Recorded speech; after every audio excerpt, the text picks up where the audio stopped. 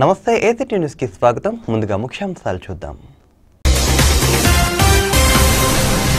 మీ అవినీతి వల్లే ఇసుక కొరత, వారోత్సవాలతో అధిగమించాం. టీడీపీపై ఉప ముఖ్యమంత్రి ఆళ్ల నాని ఫైర్. క్యాంటీన్కు భూమి పూజ చేసిన హైకోర్టు న్యాయమూర్తులు, సాదరంగా స్వాగతం పలికిన న్యాయమూర్తులు, న్యాయవాదులు. పర్మనెంట్ చేసే అంశాన్ని పరిశీలిస్తా, జాతీయ హెల్త్ మిషన్ ఉద్యోగులకు డిప్యూటీ సీఎం ఆళ్ల నాని హామీ. చింతమనేని వ్యాఖ్యలు హాస్యాస్పదం, మీడియా భేటీలో ఎమ్మెల్యే కొట్టారు అబ్బయ్య చౌదరి ధ్వజం.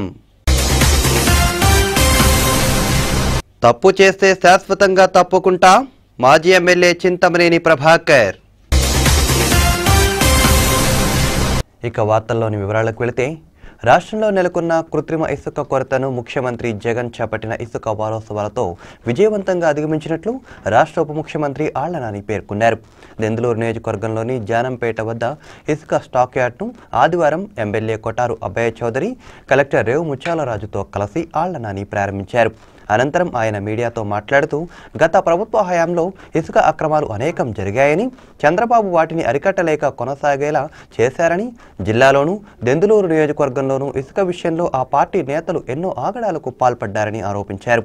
ఇసుక అక్రమాలను అడ్డుకున్నారన్న అక్కసుతో మహిళ అయిన ఎంఆర్ఓను కూడా చూడకుండా వనజాక్షిపై దెందులూరు మాజీ ఎమ్మెల్యే చింతమనేని ప్రభాకర్ చేసిన దౌర్జన్యం రాష్ట్రమంతా తెలుసునని, అయినప్పటికీ దానిని ఖండించకుండా సీఎం ఛాంబర్లోనే మీరు రాజీ చేయటానికి ప్రయత్నించలేదా అంటూ చంద్రబాబును ప్రశ్నించారు.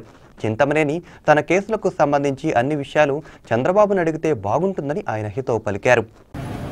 జైలు నుంచి రిలీజ్ అయినటువంటి మాజీ శాసనసభ్యుడు కూడా ఆయన చెప్తా ఉన్నాడు. ఆయన దీనికి సంబంధించి మమ్మల్ని ఏదో అక్రమంగా జైల్లో నిర్బంధించారు, దీనికి సంబంధించి వైఎస్ఆర్ కాంగ్రెస్ పార్టీ నాయకులే, వైఎస్ఆర్ కాంగ్రెస్ పార్టీ బాధ్యులు అని చెప్తా ఉన్నారు. ఈనాడు ఎవరు కూడా వైఎస్ఆర్ కాంగ్రెస్ పార్టీకి చెందినటువంటి నాయకులు ఎవరు కూడా స్పందించలేదు, నేను వారికి మొరపెట్టుకున్నా అని చెప్తా ఉన్నాను. నేను అడుగుతా ఉన్నా ఈనాడు, అయ్యా ప్రభాకర్ గారు, ఈరోజు మీరు జైలు పాలు అవటానికి కారణం, ఇన్ని రోజులు 66 రోజులు సుమారుగా మీరు జైల్లో కూర్చుంటానికి కారణం మీరు చేసినటువంటి నేరాలు ఒక ఎత్తు అయితే, ఈ కేసులన్నీ కూడా మొత్తం మీ మీద పెట్టింది మీరు ఈరోజు ఈ పరిస్థితికి దిగజారటానికి కారణం మీ నాయకుడు చంద్రబాబు నాయుడు గారు కాదా అని చెప్పి నేను అడుగుతా ఉన్నాను. కేసులు పెట్టి దాన్ని దర్యాప్తు చేయకుండా వదిలివేస్తే, ఆ కేసులను మా గౌరవ ముఖ్యమంత్రిగా జగన్మోహన్ రెడ్డి గారు వచ్చిన తర్వాత చట్టపరంగా చట్టం తన పని తను చేసుకుపోతూ ఆ కార్యక్రమంలో భాగంగా ఆ కేసుల దర్యాప్తు జరగటం, ఆ దర్యాప్తు కారణంగా మీరు జైలు పాలవటం జరిగింది తప్ప, నేను మీకు కూడా విజ్ఞప్తి చేస్తూ ఉన్నా, ఇదంతా కూడా రేపు చంద్రబాబు నాయుడు గారు రేపో ఎల్లుండో మిమ్మల్ని పరామర్శించడానికి వస్తూ ఉన్నారంట కదా, అప్పుడు మీరు చంద్రబాబు నాయుడు గారిని అడగండి. మీరు అయ్యా, మీరు నా మీద పెట్టినటువంటి ఈ కేసుల వల్ల, నేను తప్పు చేసినా చేయకపోయినా మీ ప్రభుత్వంలో మీరు నా మీద పెట్టినటువంటి కేసుల వల్ల నేను జైలు పాలయ్యాను, రౌడీ షీట్లు మీరు పెట్టిన రౌడీ షీట్లే కదా, ఇలా నన్ను ఎందుకు చేశారని చెప్పి నేను తప్పు చేయలేదన్న బాధ కనుక మీకుంటే, తప్పు చేయకపోతే ఆ నమ్మకమే కనుక మీకుంటే, మీరు చంద్రబాబు నాయుడు గారిని రేపో ఎల్లుండో పరామర్శకు రాబోతా ఉన్నారు, ఆయన్ని మీరు అడగండి. ఈ అన్యాయం నిజంగా ఇది మీరు అన్యాయమని భావిస్తే, ఆ తప్పులు మీరు చేయలేదని భావిస్తే మీరు చంద్రబాబు నాయుడు గారిని నిలదీయండి. అంతేగాని ఈరోజు అధికారంలోకి వచ్చినటువంటి 5 నెలల క్రితం అధికారంలోకి వచ్చినటువంటి వైఎస్ఆర్ కాంగ్రెస్ పార్టీ వచ్చిన తర్వాత మీ మీద పెట్టింది, అప్పుడు ఇసుక ర్యాంపులో మీరు బాహాటంగా మీరు వెళ్ళి ఒక కార్మికుడి మీద చెయ్యి చేసుకుంటే, ఒక దళితుడి మీద చెయ్యి చేసుకుంటే, ఆ కేసుకు సంబంధించి లేకపోతే దానికి సంబంధించి సాక్ష్యాలు చేసేటువంటి కార్యక్రమంలో భాగంగా మీరు మిగిలినటువంటి సాక్ష్యాల మీద దౌర్జన్యం చేసినటువంటి కేసు తప్ప మా ప్రభుత్వ హయాంలో ప్రత్యేకించి ఎటువంటి ప్రత్యేకమైనటువంటి కేసు మీ మీద నమోదు కాలేదు. నమోదైనటువంటి కేసులన్నీ కూడా మీ తెలుగుదేశం ప్రభుత్వ హయాంలో అధికార దురహంకారంతో మీరు చేసినటువంటి ఈ దౌర్జన్యాల కారణంగా ప్రజల ఒత్తిడి తట్టుకోలేక చంద్రబాబు నాయుడు గారు చేసినటువంటి ఈ కేసుల నమోదు తప్ప, అక్రమంగా మీరు తప్పు చేసినప్పుడు తప్ప, దానికి సరైనటువంటి సాక్ష్యాధారాలు ఉంటే తప్ప మా ప్రభుత్వ హయాంలో ఎక్కడా కూడా మీ మీద కేసులు నమోదు కాలేదు. అటువంటి బురద మళ్ళీ మా మీద జల్లే ప్రయత్నం చేయకుండా ఇప్పుడు మీరు మాట్లాడుతూ ఉన్నారు చాలా నిజాయితీగా. ఏదో ఉత్తముడిగా మీరు మాట్లాడుతూ ఉన్నారు. నిజంగా మీరు అది నిజమని నమ్మితే, మీ మీద పెట్టినటువంటి కేసులన్నీ అక్రమమని మీరు భావిస్తే, రేపు రాబోయేటువంటి చంద్రబాబు నాయుడు గారిని మీరు నిలదీస్తే నిజంగా మేము కూడా ఆలోచిస్తాం. నిజంగానే ఇవన్నీ కూడా ఏదైనా అక్రమ కేసులా ఏమి అనేది మేము కూడా ఆలోచిస్తాం. మా గౌరవ ముఖ్యమంత్రి గారికి జగన్మోహన్ రెడ్డి గారికి సంబంధించి ఆ కార్యక్రమంలో ఎటువంటి అవరోధాలు సృష్టించినా కూడా మేమందరం ఎవ్వరం కూడా చేతులు కట్టు కూర్చోము. ఏలూరులోని జిల్లా న్యాయస్థానాల ఆవరణలో నూతనంగా ఏర్పాటు చేయనున్న క్యాంటీన్ భవనానికి రాష్ట్ర ఉన్నత న్యాయస్థానం న్యాయమూర్తి, జిల్లా పోర్టుఫోలియో న్యాయమూర్తి జస్టిస్ జి శ్యాంప్రసాద్, రాష్ట్ర ఉన్నత న్యాయస్థానం న్యాయమూర్తి జస్టిస్ ఆకుల వెంకట శేషసాయిలు ఆదివారం భూమి పూజ నిర్వహించారు. తొలుత వీరికి జిల్లా ప్రధాన న్యాయమూర్తి గంధం సునీత, ఇతర న్యాయమూర్తులు, సీనియర్ న్యాయవాదులు స్వాగతం పలికారు. వేద పండితులు పూర్ణకుంభంతో స్వాగతించారు. భూమి పూజ అనంతరం ఏలూరు బార్ అసోసియేషన్ హాల్లో ఉన్నత న్యాయస్థానం న్యాయమూర్తులు జస్టిస్ శ్యాంప్రసాద్, జస్టిస్ ఏవి శేషసాయి, హైకోర్టు బార్ అసోసియేషన్ అధ్యక్షులు రవిప్రసాద్లను ఘనంగా సత్కరించారు. కార్యక్రమంలో న్యాయమూర్తులు మల్లికార్జునరావు, ప్రభాకర్, కె సునీత, కె శైలజ, బెన్నయ్య నాయుడు, రాష్ట్ర బార్ కౌన్సిల్ సభ్యులు వివి కృష్ణారెడ్డి, ఏలూరు బార్ అసోసియేషన్ అధ్యక్షులు అభినేని విజయకుమార్, ప్రధాన కార్యదర్శి ఎం రాజేంద్ర తదితరులు పాల్గొన్నారు.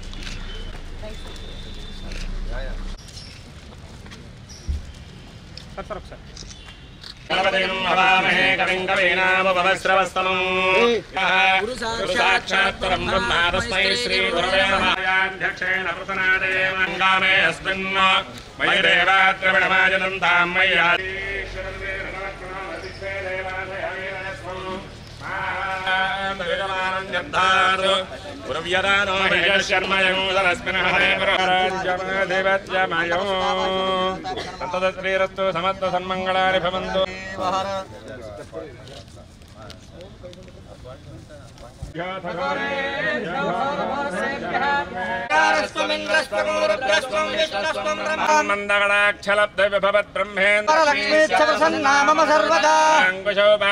మంగళ్యే శివే సర్వార్థసాధికాభ్యో నమో నమః.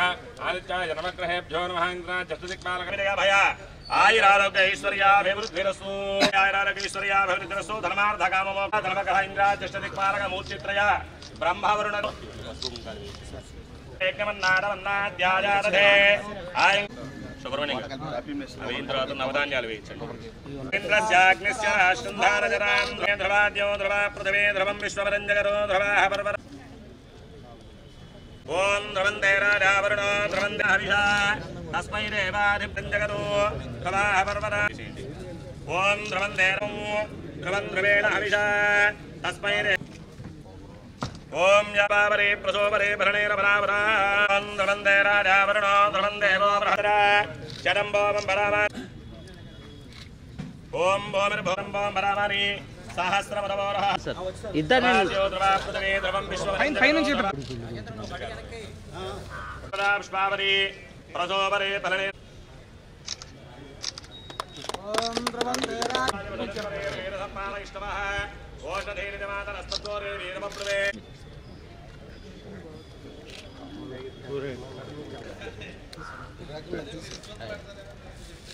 అమ్మా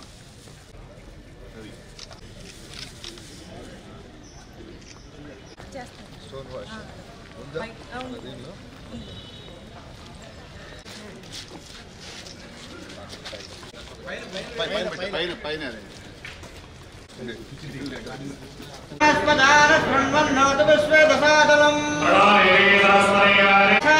బ్రహ్మతస్మై శ్రీ గురవే నమః.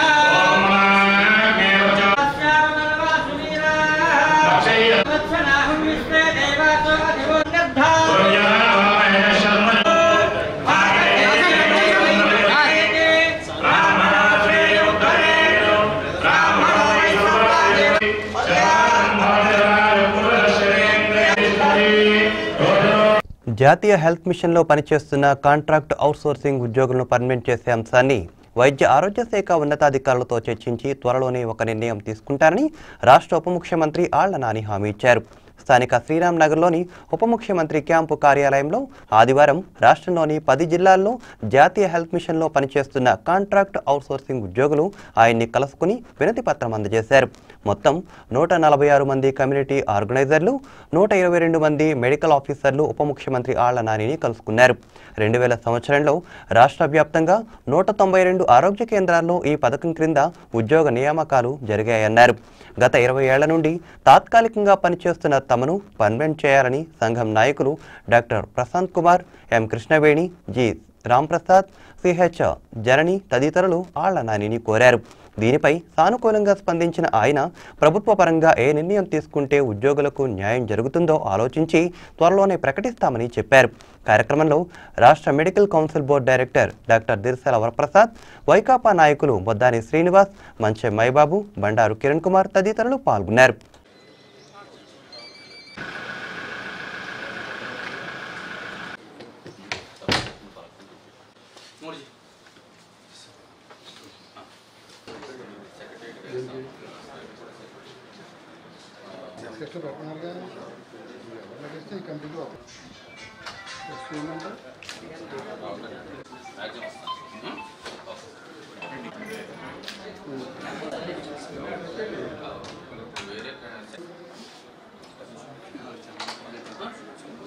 జనం అనేది పక్కకు ఆఫీస్ వచ్చేస్తారు. కమ్యూనిటీ వాళ్ళ కన్నా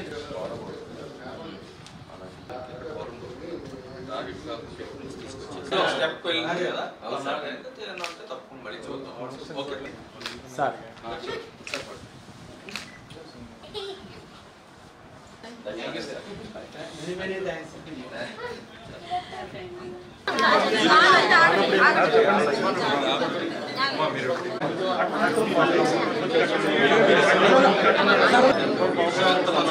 జవరెడ్డి ఎక్స్ప్లెయిన్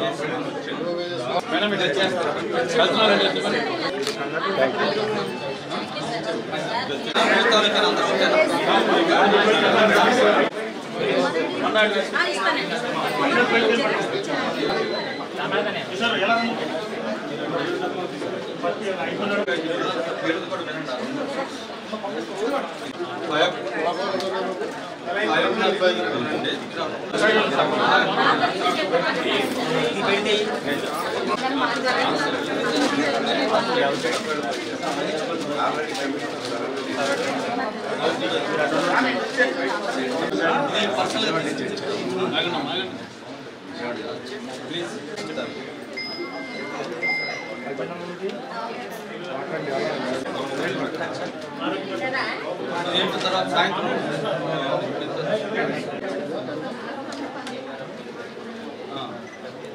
రిప్రజెంటేషన్ అది నీకు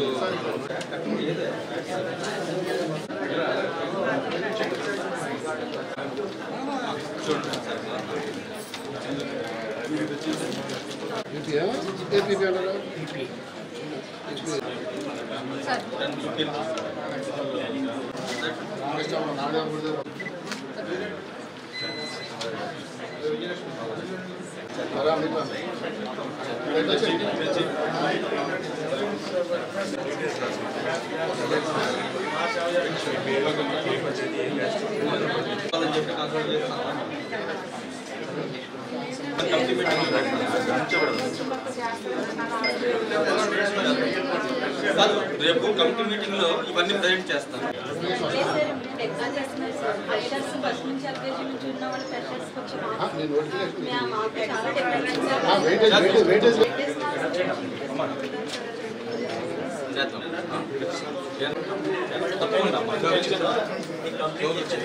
బెయిల్పై వచ్చిన మాజీ ఎమ్మెల్యే చింతమనేని ప్రభాకర్ చేస్తున్న వ్యాఖ్యలు హాస్యాస్పదంగా ఉన్నాయని దెందులూరు ఎమ్మెల్యే కొట్టారు అబ్బయ్య చౌదరి ఎద్దేవా చేశారు. పెదవేగి మండలం జానంపేటలో ఆదివారం మీడియాతో మాట్లాడుతూ నియోజకవర్గంలో దళితులపై చింతమనేని దాడులు చేయలేదని అనడం విడ్డూరంగా ఉందని, అలాగే తనపై అక్రమ కేసులు పెట్టారని వాపోతున్న చింతమనేని ఈ అంశాలపై బహిరంగ చర్చకు సిద్ధమేనా అంటూ ఆయన సవాల్ విసిరారు. ఆయనపై పెట్టిన కేసులన్నీ గత ప్రభుత్వ హయాంలో నమోదు అయినవేనని పేర్కొన్నారు. ముఖ్యమంత్రి వైఎస్ జగన్మోహన్ రెడ్డిపై మాట్లాడే అర్హత చింతమనేనికి లేదని వైకాపా జిల్లా అధికార ప్రతినిధి కొటారు రామచంద్రరావు అన్నారు. టీడీపీ ప్రభుత్వ హయాంలో ఇసుక, మట్టి ఇష్టారాజ్యంగా దోచుకున్నారని ధ్వజమెత్తారు. సమావేశంలో వైకాపా నాయకులు ఆలపాటి నరసింహమూర్తి, గుత్తా ప్రసాద్, అక్కినేని రాజశేఖర్, ముదుగురు సూర్యనారాయణ తదితరులు పాల్గొన్నారు. నేను అడుగు పెట్టిన రోజునే చెప్పా, నీకు ఓటమంటే ఎలా ఉంటుందో రుచి చూపించటానికే లండన్ నుంచి వచ్చాను అని చెప్పి అది చేతల్లో చేసి చూపించాం. నిన్ను ఈరోజు అడుగుతా ఉన్నా, బహిరంగ చర్చకి నువ్వు సిద్ధమా? నీ పైన కేసులు ఎవరు పెట్టారు? మీ చంద్రబాబు నాయుడు గారి హయాంలోనే నీపై రౌడీ షీట్ ఓపెన్ చేసింది నిజం కాదా? నీపై 60కి పైగా కేసులు పెట్టింది మీ తెలుగుదేశం ప్రభుత్వంలో కాదా అని అడుగుతా ఉన్నా. కేసులు కట్టింది కూడా చంద్రబాబు నాయుడు గారే. ఇందాక చెప్తా ఉన్నారు, చంద్రబాబు నాయుడు గారు పశ్చిమ గోదావరి జిల్లా వస్తున్నారట. వస్తే నీకు నిజంగా దమ్ముంటే, నీకు కానీ మీ నాయకులకి దమ్ముంటే వెళ్ళి ఆ చంద్రబాబు నాయుడు గారిని ప్రశ్నించు. నన్ను ఆ మీదపై ఎందుకు కేసులు పెట్టావు అని నీకు నిజంగా నువ్వు టైగర్ని, పులిని అని చెప్పుకునే మీ కార్యకర్తలను అడుగుతా ఉన్నా. నిజంగా మీరు టైగర్లు, పులులైతే వెళ్ళి మీ చంద్రబాబు నాయుడు గారిని అడగండి, నాపై ఎందుకు కేసులు పెట్టావు? ఇలా ఇంట్లో కేవలం రాజన్న ఫోటో ఉందని నెపంతో ఇతనికి 5 సంవత్సరాలు అయింది ఇప్పటికి. ఇది 2014లో జరిగింది రాజేందర్కి. అప్పటి నుంచి ఇప్పటిదాకా పెన్షన్ కూడా ఇవ్వలేదు. 2 చేతులు కోల్పోయి, ఈ వ్యక్తి 2 చేతులు కోల్పోయి ఉంటే ఇతనికి నువ్వు పెన్షన్ ఇవ్వలేదు. ఇప్పుడు దాకా ఎలక్ట్రిసిటీ డిపార్ట్మెంట్ వాళ్ళు ఫైల్ కూడా చేయలేదు. చూసుకుందాందా, మరొకసారి ఎన్నికలు వస్తూ ఉన్నాయి. నీకు నిజంగా దమ్ముంటే ఈ రానున్న పంచాయతీ ఎన్నికలు, ఎంపీటీసీ ఎన్నికలు, జడ్పీటీసీ ఎన్నికల్లో పోటీకి రా. దెందలూరు నియోజకవర్గం మరొకసారి ఈ ఎన్నికలన్నింటినీ కూడా గెలిచి జగనన్నకి కానుకగా ఇవ్వటానికి నేను కానీ మా నాయకులందరం కూడా సిద్ధంగా ఉన్నామనే విషయాన్ని నువ్వు గుర్తు పెట్టుకో అని తెలియజేస్తూ. ఆయన మీద ఎవరు కేసులు పెట్టించారండి? గత ప్రభుత్వంలో అయితే వాళ్ళ ఆనాడు మీ ప్రభుత్వంలో మీకు తొత్తులుగా వ్యవహరించినటువంటి పోలీస్ అధికారులు నీ మీద చట్టపరమైన చర్యలు తీసుకోలేదు కాబట్టి ఆ కేసుల్ని వాళ్ళ పునర్విచారణ చేసి వాటిల్లో వీరిని జైలుకి పంపించడం జరిగింది. నీ మీద కట్టినటువంటి కేసులు కానీ, నీ మీద ఉన్నటువంటి రౌడీ షీట్ కానీ ఇదే ముఖ్యమంత్రి చంద్రబాబు నాయుడు గారు ముఖ్యమంత్రిగా ఉన్న కాలంలో, నువ్వు శాసనసభ్యుడిగా ఉన్న కాలంలో నీ మీద కట్టినటువంటి కేసులు అయ్యి ఆనాడు ఉన్నటువంటి పోలీసు అధికారుల మీద ఒత్తిడి తీసుకొచ్చి విచారణ జరగకుండా కట్టలు కట్టి మూల పెట్టినటువంటి వాటిని ఇప్పుడు వచ్చినటువంటి ఎస్పీ గారు ఆ కేసులన్నీ కూడా బయటికి తీసి విచారణ చేసి తప్పులు ఉన్నటువంటి వాటికి శిక్ష వేశారు తప్ప మిమ్మల్ని ఎవరు ఒక్క కేసు కూడా పెట్టలేదు. రేపొద్దున సంక్రాంతి పోటీల్లో నువ్వు నేను మల్ల యుద్ధం చేద్దాం, లేదా సోము గరడీ చేద్దాం, దేనికైనా సరే సిద్ధంగా ఉన్నాను. నేను 65 సంవత్సరాల వయసు, నాకు దమ్ముంటే వాళ్ళిద్దరిలో ఎవరైనా సరే, వాళ్ళ అడ్వకేట్ కానీ, వాళ్ళ ఎమ్మెల్యే, ఎక్స్-ఎమ్మెల్యే కానీ, ఇద్దరిలో ఎవరైనా సరే పెద్ద పెద్ద బర్రెలు ఏర్పాటు చేసి కోడి పందాలు జరుపుతారు. ఆ బరిలో ఎక్కడైనా సరే సిద్ధంగా ఉండా. ఏ నిమిషంలో కబురు చేసినా నేను మాల తీసేసి వచ్చిన తర్వాత సిద్ధంగా ఉన్నానని చెప్పేసి మీ పాత్రికేయుల సమక్షంలో తెలియజేస్తాను. తనపై వైసీపీ ప్రభుత్వం అనేక కేసులు బనాయించిందని, వీటిలో ఏ ఒక్క దాంట్లోనైనా తప్పు చేసినట్లు నిరూపించగలిగితే శాశ్వతంగా ప్రపంచం నుంచి తప్పుకుంటారని మాజీ ఎమ్మెల్యే చింతమనేని ప్రభాకర్ ఆవేదనతో వ్యాఖ్యానించారు. వివిధ కేసులకు సంబంధించి రిమాండ్లో ఉన్న ప్రభాకర్ బెయిలుపై విడుదల అయిన అనంతరం పెదవేగి మండలం దుగ్గిరాలలోని తన నివాసంలో మీడియాతో మాట్లాడారు. తనపై దళిత వ్యతిరేకగా ముద్ర వేసేందుకు గట్టి ప్రయత్నం జరుగుతోందని ఆరోపించారు. వాస్తవాలు ప్రజలకు తెలుసునని పేర్కొన్నారు. తాను నిర్దోషినని, చివరి వరకు టీడీపీలోనే ఉంటారని స్పష్టం చేశారు. ముఖ్యంగా మేము అడుగుతున్నాం, ఈరోజు 13 SC ST పెట్టారు. అదేమంటే చంద్రబాబు గారు ప్రభుత్వంలో పెట్టారంటున్నారు. తీయండి బహిరంగంగా పత్రికా విలేకరుల ముందు, ఎవరైతే ప్రింట్ మీడియా ఉందో, ఎలక్ట్రానిక్ మీడియా ఉందో వాళ్ళ ముందు తీయండి. ఎన్ని పాత కేసులు, ఎన్ని మీరు కొత్తగా పెట్టిన కేసులు, ఏ కేసులో అయినా ఏ వ్యక్తి అయినా మీరు వాళ్ళకి అన్యాయం జరిగిందని మీరందరూ, నేనేమి ఏ దళితుడు ఆస్తిని కాజేయాలని చూసే మనిషిని కాదు. ఒకరితో అయితే నాది తగలబోసుకుని దాడబోసుకునే రకమే తప్ప ఈ రోజున నేను ఎవరి ఆస్తులు కాజేశాను, ఎవరిని ద్రోహం చేశాను, ఎవరికి అన్యాయం చేశాను, ఈ విధంగా 18 కేసులు పెట్టారు. మీరు ఆ పాత తీసేసి మూసేసి చంద్రబాబు గారు అనేవాడు ఎవరైనా ఎమ్మెల్యే అవ్వచ్చు ఎవరన్నా అవ్వచ్చు కంప్లైంట్ ఇస్తే కేసు కట్టాలి. దెందులూరు వెళ్దాం, అదే ఎస్సీ కాలనీ, అప్పుడు వీడు వెళ్దాం, జగన్నాథపురం వెళ్దాం, పెదర్జనవాడ వెళ్దాం, గూడు వెళ్దాం, జగన్నాథపురంలో స్మార్పాలో ఉంటుంది రంగమ్మడూరు వెళ్దాం. ఎక్కడైనా కాలనీలో ఆ దళిత గ్రామాల్లో నా మనుషులు అంటే నా నియోజకవర్గ ప్రజానీకం, నా ఓట్లు వేయచ్చు వాళ్ళు, నేను దళిత పక్షపాతిని కనుక నా మీద పెట్టినటువంటి 13 గ్రామాల్లో కూడా గ్రామానికి ఒకటి పెట్టారు. ఏ గ్రామం అయినా వెళదాం, అక్కడ ఉన్నటువంటి ఎవరైతే వెనుకబడినటువంటి వర్గాల వారు ఉన్నారో వాళ్ళని అడుగుదాం. మీ మాజీ ఎమ్మెల్యే కనుక దళిత వ్యతిరేకి అని అంటే నాకు జగన్మోహన్ రెడ్డి గారు శిక్ష చేయక్కర్లా, న్యాయస్థానాలు శిక్ష చేయక్కర్లా, నాకు నేనే నేరం చేసావా అని క్వశ్చనింగ్ చేస్తారు కోర్టులో. ఆ రోజు నాకు నేను నేరం చేశానని నేను ఒప్పుకుంటాను. ఏమయ్యా ఎస్పీ గారు అడుగుతున్నాను నేను, నీవు న్యాయం చేస్తానన్నటువంటి వ్యక్తులకి ఏ రకంగా న్యాయం చేస్తావో నువ్వు నాకు జడ్జి కిందలే సమానం. నువ్వు కష్టపడి ఐపీఎస్ చదువుకుని వచ్చావు, నువ్వు వెనకబడిన తరగతికి చెందినటువంటి వ్యక్తివి, నువ్వు వాళ్ళ పిలువు, ఎవరికి ఏం బాకీ ఉన్నానో ఎవరికి ఏ విమర్శ పెట్టానో అవి నువ్వు చెప్పిన శిక్షకి నేను కట్టుబడి ఉంటా. నువ్వు కానీ నీ డీజీపీ గారు కానీ నీ ముఖ్యమంత్రి గారు కానీ మీరు చేయగలగాలని అడుగుతున్నాను. శాంతి భద్రతలను కూడా ఎవరి యొక్క మనసుల్ని కూడా గాయపెట్టకుండా ఉండడం కూడా మంచి ముఖ్యమంత్రికి ఉండవలసినటువంటి మంచి లక్షణంలో ఒకటి అని చెప్పి మరి ముఖ్యమంత్రి గారికి తెలియదా అని అడుగుతున్నాను నేను ఈ విషయం. మరిన్ని వార్తల వివరాలకు వెళ్లే ముందు స్మాల్ బ్రేక్ తీసుకుందాం.